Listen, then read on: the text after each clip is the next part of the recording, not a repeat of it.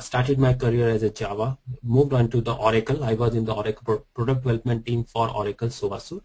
So from there I picked it up 9 years back, and that time it was the first version that we were releasing from Oracle side. Like the field, continued. Continued with this stuff, and so now till date I have integrated around 40 different systems. I know Oracle apps. I know PeopleSoft, Siebel, OTM, Demantra. I have integrated everything. So I'm giving these trainings from past 4 years, and we have been associated with BISP. We are, we give trainings, and these trainings are all more related to the SoA. This is about me, and with me is Kapil. So Kapil is the coordinator for this training, and he is the one who takes care of all your admin things. So, you need, you can't come to a class and all that. Anything that is there is taken care by him. I take off all your technical issues. You are stuck in tutorials. You are, anything that you have a problem with. It's my responsibility to, take you out.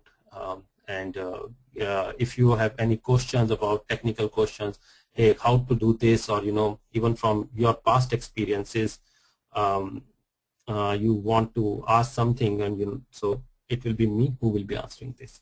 So let's start off with this. Kapil has muted you, so it's not so that we don't hear so much voices. At the end of this class, we will be having a question and answers round.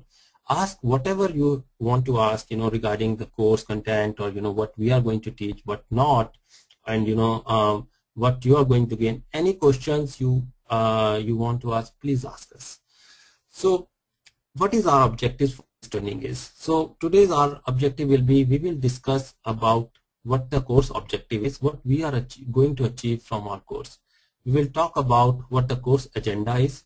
We will describe in a little bit what service-oriented architecture means. Okay, we will describe what Oracle provides for the SoA, and we will talk about the new features of SoA 11G.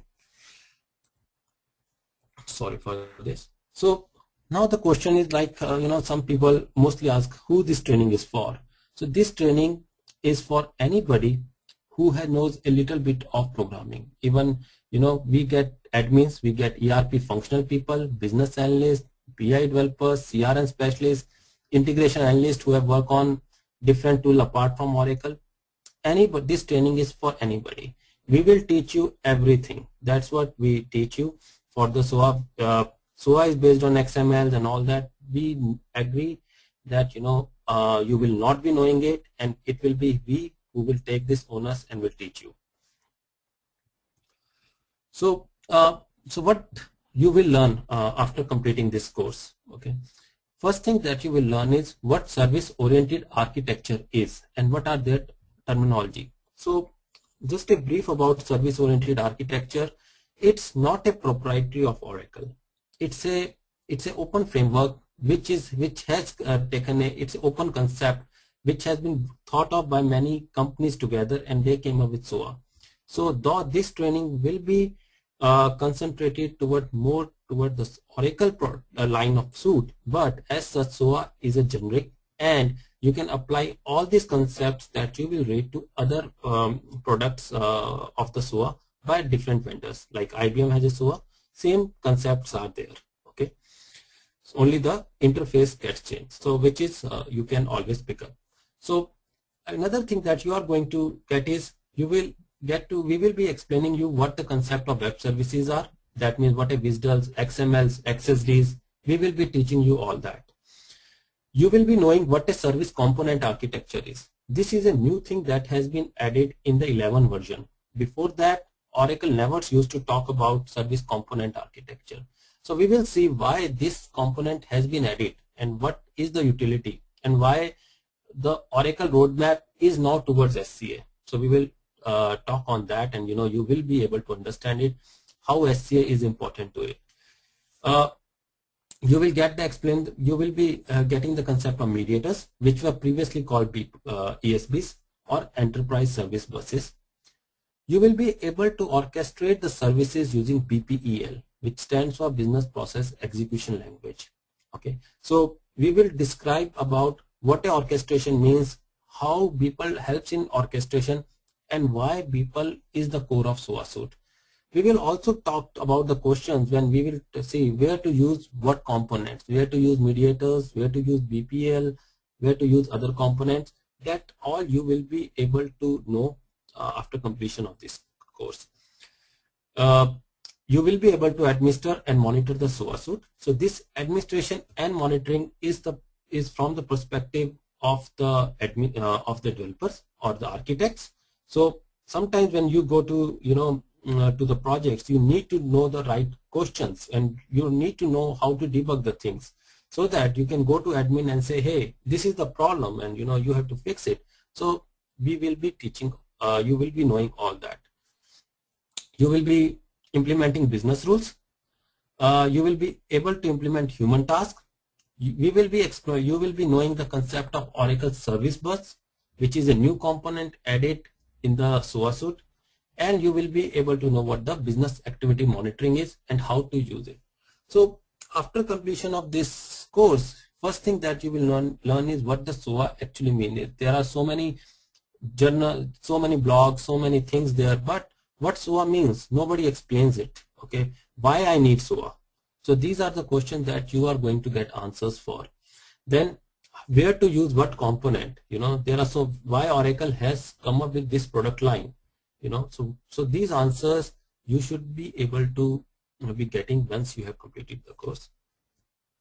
So our course curriculum will consist of SoA concepts and Oracle SoA 11G product stack. We will talk about concepts of web services, WSDLs, XSDs, XSM, XMLs, XSLTs. It's we who will be teaching you. SCA, BPEL, mediators, human task, business rules, Oracle Service Bus, and business activity monitoring. So these all things we will be teaching you, and you will be learning it in two ways. First thing, all the classes have the exercises. Some are like a classwork and some will be given to you as a homework which you need to do. Apart from it, we will be also giving you one end-to-end tutorial, which is like a case study, where we will be implementing all these components that we are going to study in one unit, so that you know where to use what and how actual project is implemented. So that's the actual project, and we will be working with you to do that. So we mostly emphasize, and I will be emphasizing that, to do the class tutorial with it, so that the day we will be ending our class, you will be ending the tutorial. So what is the content? So first content that we will be teaching is, when we start off, so we will be talk about introduction and concepts of SoA. Here we will talk about why SoA has come into picture in this word today, why it has so much emphasis. So we will talk more on that, and we will see what is the advantages, why organizations are becoming SoA enabled, and what the service oriented architecture in real sense means. What is the actual physical thing that makes the SoA. Then this will be the generic concept. Then we will move to the second topic, where we will be talk about understanding SoA 11G. Since this training is concentrated towards the Oracle suite line of product, so we will talk about what Oracle SoA 11G gives us. So where we will describe what all components are there in 11G. What is the enterprise manager? So we will be talking about the concepts of WebLogic server, on which the SoA suite is built, and we will give you the introduction of Oracle JDeveloper, which you will be using throughout your this course to develop the component.